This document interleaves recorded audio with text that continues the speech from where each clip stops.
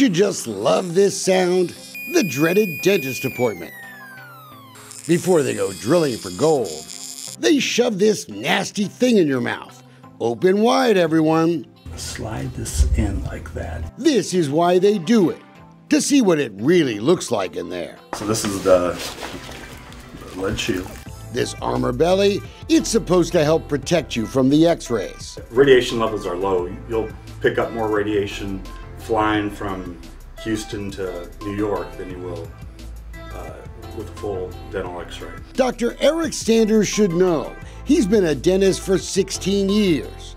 We met up at his office up in Magnolia. We start our 13th year. And Dr. Sanders thinks a lot of Texas dentists will be glad we're here for a different kind of examination. It's distracting as hell and it's disruptive as hell. Dr. Sanders is talking about these guys, the Texas Radiation Control Board. You can tell what they're supposed to do by their name. Protect us from the evil x-rays. Their inspectors are supposed to make sure the machine that takes these pictures are working right. Okay, that seems fair. But since 2016, the inspectors have decided to start showing up unannounced in the middle of the day.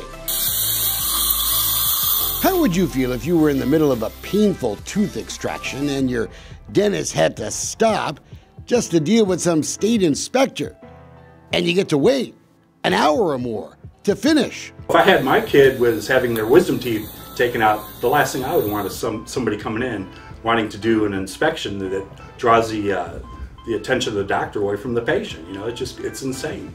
Have you complained? I mean, I know dentists are complaining, right? In a way, they're kind of afraid. They don't want to piss off the state. But exactly. Mostly the inspectors look at paperwork.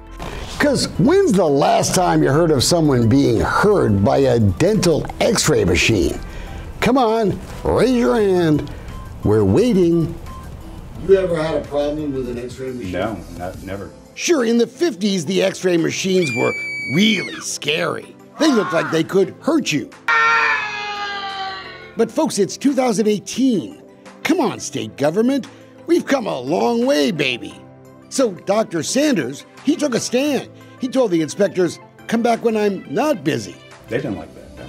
The result? A $4,000 fine. It's just a cash cow, money grab. One of the things I love about government is once they start doing something, anything, it never seems to end. Like the inspections of dental office x-ray machines. So when we looked for any incidents of dangerous radiation exposure at a dentist's office, anywhere, we came up with nothing.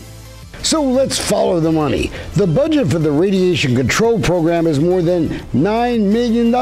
Millions of dollars in fines for things like paperwork mistakes? Wonder if the dentists get fined for having to cancel appointments because the inspectors decided to pop in. I thought Texas was a state that got rid of stupid regulations. The fines of $679,000 are a drop in the bucket in this multi-million-dollar government overreach. There's not one instance where they fined a dental practice for unsafe levels of radiation in their x-ray equipment. Some dentists have decided to arm themselves to stop the disruption. They keep the number of a lawyer close by. Ooh, the whole due process thing. It's prompted the Texas Radiation Control Board to meet next Wednesday in Austin to mete out new punishment. We're going to watch. Maybe they should be meeting to decide if we even need to spend money doing this anymore. At the end of the day, it's just not fair, is it? No, it isn't. Not at all.